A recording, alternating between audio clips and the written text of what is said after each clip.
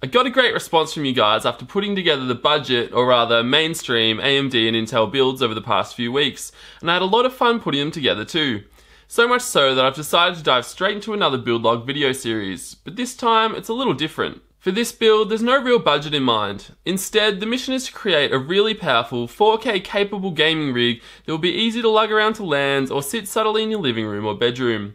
Ever since AMD slashed the pricing of their R9 Nano, I've wanted to include 2 of these cards in a build, and this mighty mini portable build seemed like the perfect opportunity to do so. Complementing the Crossfire Nano cards will be the Intel Core i7-6700K on Gigabyte's awesome little Z170MX Gaming 5 motherboard.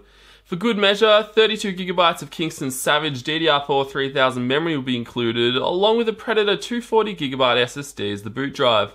The Western Digital Black 6TB hard drive will also be included as a secondary storage device. All of this hardware will be built into the Thermaltake Core V21, a neat little micro ATX case that supports 2 dual-slot graphics cards, which is perfect for our set of Nanos, and will also look extremely cool and show off the hardware inside. Cooling the 6700K will be Thermaltake's Water 3.0 Ring RGB 240 all-in-one closed-loop liquid cooler, and powering the system will be Thermaltake's Smart DPS G 750W power supply. Before we benchmark this Crossfire beast, I've recorded the build process and made a little time-lapse for you guys too. At the end, I'll include some 3D Mark Firestrike results, followed by a second, more in-depth benchmark video next week. So for now, bust out the popcorn and get comfortable. It's time to put this thing together.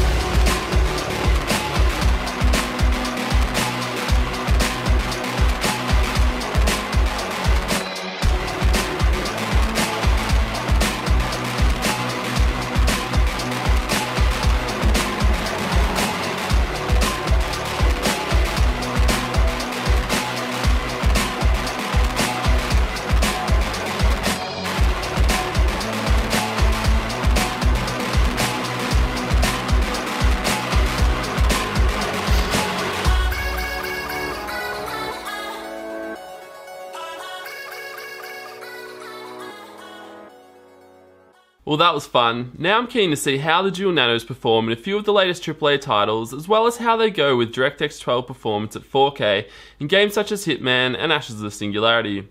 So that's what I'll be doing for the next few days, and you can expect to see those results next week. Until then, here's a screenshot of the 3D Mark Firestrike Ultra score of almost 7,000 points, which I believe is pretty decent for a dual Nano setup. Personally, I don't place too much weight on these synthetic e-penny measuring tools, but I know Firestrike Ultra is a popular benchmark, so I decided to include it anyway as a bit of a teaser. As always, I'm your host Matt, and I'll see you in the benchmark video next week.